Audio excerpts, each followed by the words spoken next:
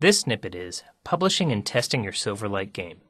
My name is Jeremy Osborne, presenting from AGI Training for Microsoft. In this snippet, you'll learn how to insert your Silverlight game into pre-existing HTML pages.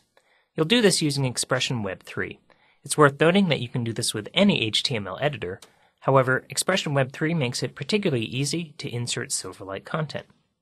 So to get started, we're going to define a site that contains all of our pre-existing web pages. In order to do this, I'm going to choose Site, Open Site. I'll now go ahead and click Browse, and I need to locate this folder, Exporting, located within the Publishing and Testing folder associated with this snippet.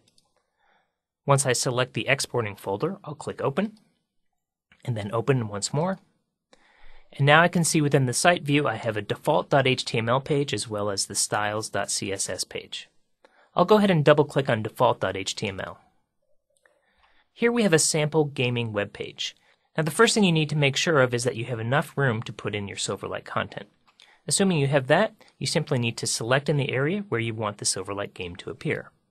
In our case, we'll put it right here below this paragraph.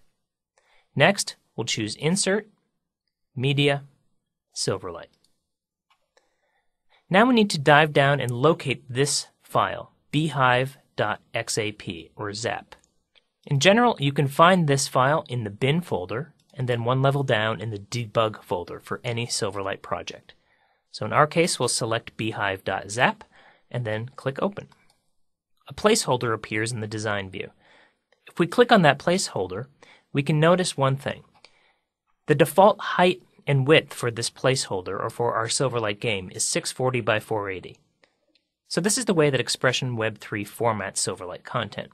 However, we're going to override that because our game is actually larger. So I'm going to click within the height attribute and change the height to 600. And then I'm going to click in the width attribute and change the value to 800. We can actually see our placeholder update as we do this. Now once we do that, we're going to go ahead and preview this in our browser by choosing File, Preview in Browser. Click OK to save your changes. And now we can see our Silverlight content has been added. Now when you first preview this page in your browser, you may have to accept an ActiveX control. Go ahead and do that. And now you can see that we have our Silverlight content within our HTML page.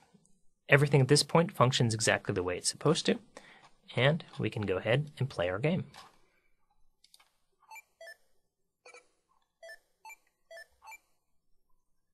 So in this snippet, you've learned how to add Silverlight content to a pre-existing web page.